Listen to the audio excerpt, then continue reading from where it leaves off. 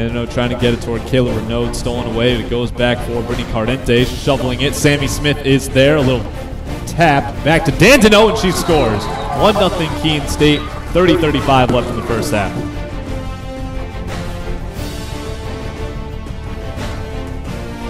Bad pass, Mia Brickley steps up. Sammy Smith shoots, and a kick save. Dandino, stopper, goal, 2-0. Erica Stoffer, number 14 on the season.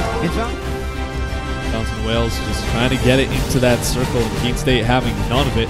Kayla Renaud is going to clear it on out. She gets it across midfield.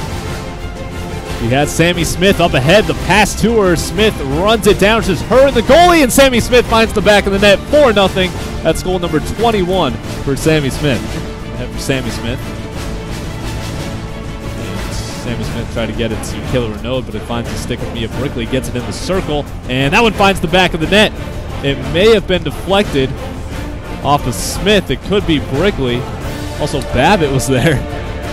Pass back, pretty dangerous. Jensen Dandino trying to catch up to it. And now Cardente steals it away. Keene State's got a great opportunity. Cardente with a wide open goal, and she finds the back of the net.